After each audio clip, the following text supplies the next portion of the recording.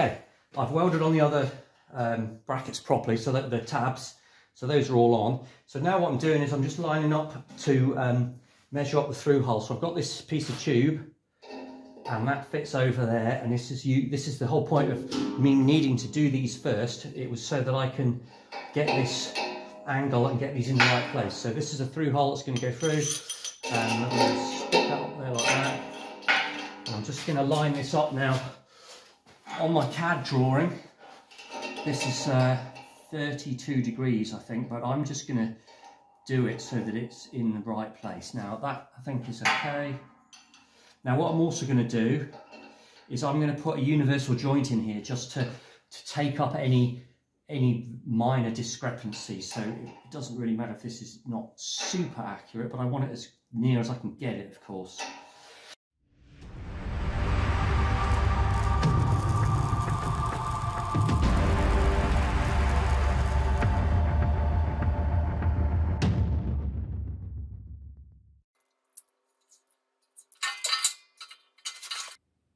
Yeah, okay, that's where it's going. Now I need to crack out the mag drill. Now, the mag drill does not stick on. I kind of expected this.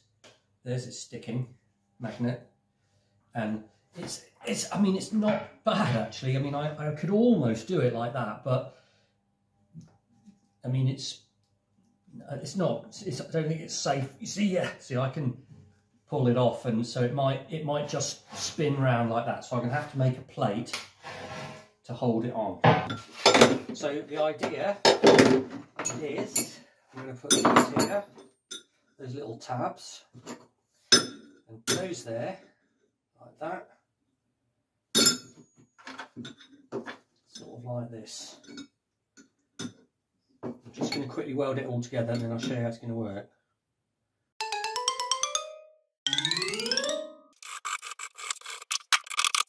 I just want to test, this is 31 mil. I've got two drills, one's 31 mil and the other's 32 mil, and this is inch and a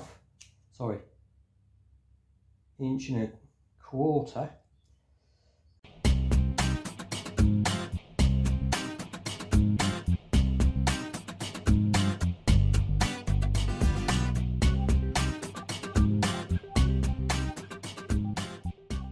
Is the fit, look, from that side, tiny bit. I mean, could be a very microscopic, a bit tighter, but it's really not bad at all. So I'm definitely going to go with that. Right, so this is the plan. Neighbour's got problems with his car alarm. I can hear him cursing at it.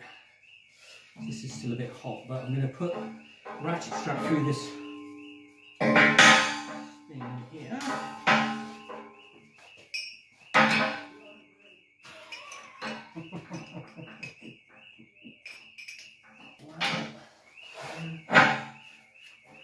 Okay, so that's the idea. Right. Let's get it in place.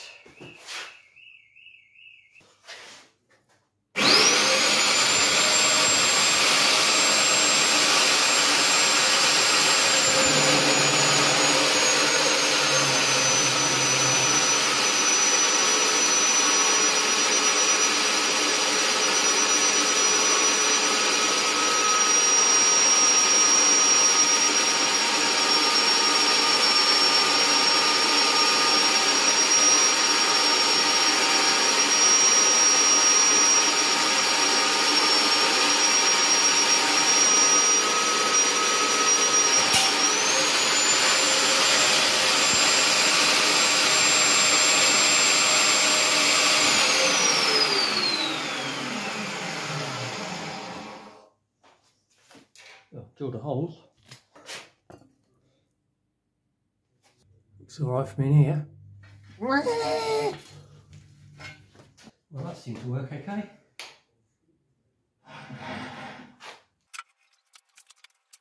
The reason I didn't make this any bigger, by the way, you might think, why didn't you make a big fat one like that? Is because I've got the feeling it might need to go into awkward places. So I made it small as I can, and it seems to be alright there, like that. It's just unbelievable how it does that. This is 8mm. On Jodie B I did all of the holes like this with a flame cutter. I'll do an inside shot this time.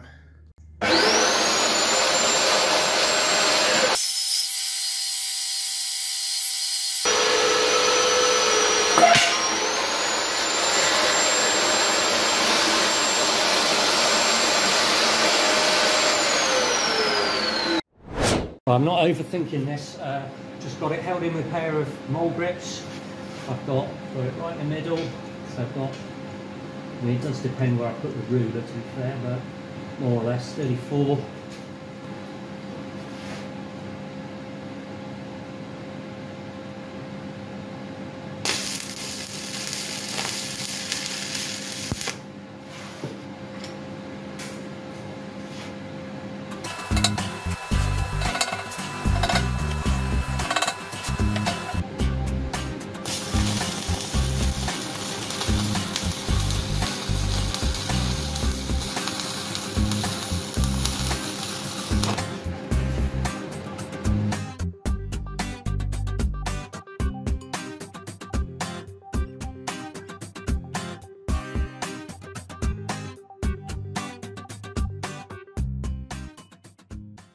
I'm going to wait for this one to cool down. I'm going to flip it over to the other one.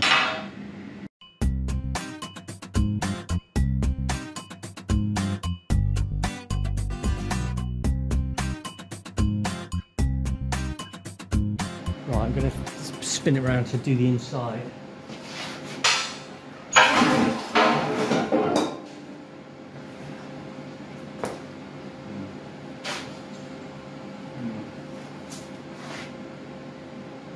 Annoying. I probably could get it at that angle, but I'm not going to risk it, so I'm going to flip it over. Actually, I've got a better idea, easier idea.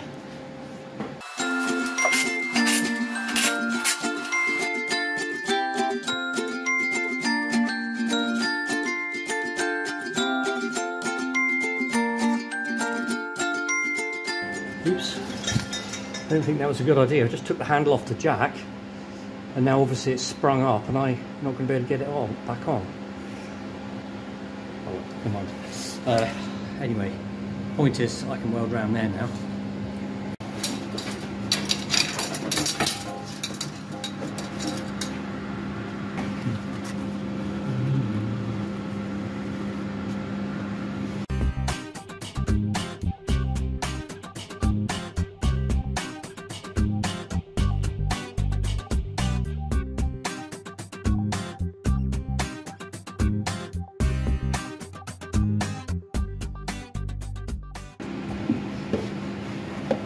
Now this is the trouble with building a small boat, it's just awkward.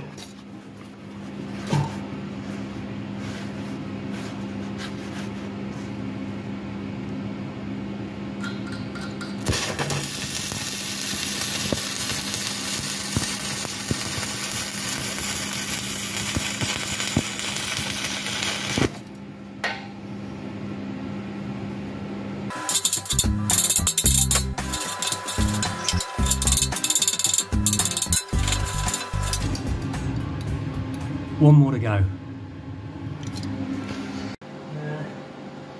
I've got to get the jack out somehow. How am I going to do this?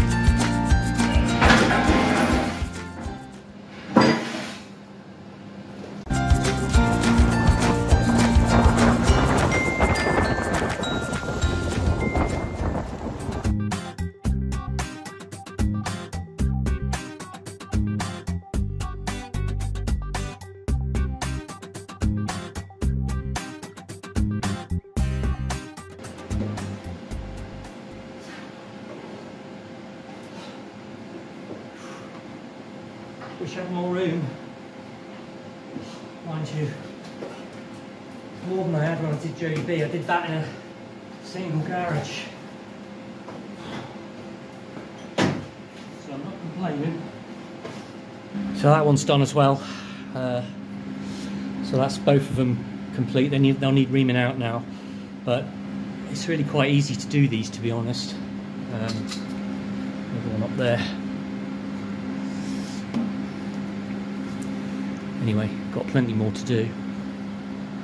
Oh, and just in case anyone is interested, these are ESAB 309L Molly, 3.2mm, and I'm running at 111 amps DC positive. Okay, so these through holes are in. So I mean, obviously I'll wait for final assembly now to put it all together. So I need to start thinking about the next stages now. I need to put some high pressure air inlets through, so I need to do some serious CAD work and figure out where I need those to go. And I'm going to have to get some end caps ordered because I'm going to be ready for those pretty soon. And I need to get the tower done. I'm actually stalling a bit on the tower because when I did Jodie B, I could get the hatchland machined here in Guernsey, but they haven't got that machine anymore. So I'm really struggling to find somewhere in the UK that can do it. I really need somebody who's got a flange facer. And the companies that I've rung up so far are just not interested in doing a one-off job. I mean, I'll get there somewhere, but that's why I'm kind of dithering around a bit with the tower. But I've got plenty more of these through holes to make. I've got one more viewport to do, although I'm tempted to do another. I'll show you on CAD. I'm very tempted to put in viewports in a different configuration. I need to sit in and have a look, actually. I'm not doing it now. I've had enough. So very briefly, I just quickly measured the angle on these valves. So there's the valve. I actually had to model the valve because I didn't have the exact one on the McMaster car, so I messed around for ages modelling those. Anyway, the angle was 30 degrees from the horizontal, and the other thing I wanted to show was the viewports, which I'm thinking of putting 2 extra ones in there and there. Now, I've got the one underneath, which I think will be quite good, but tempted to put another couple in. I just need to do some analysis on that and see if it's going to be okay.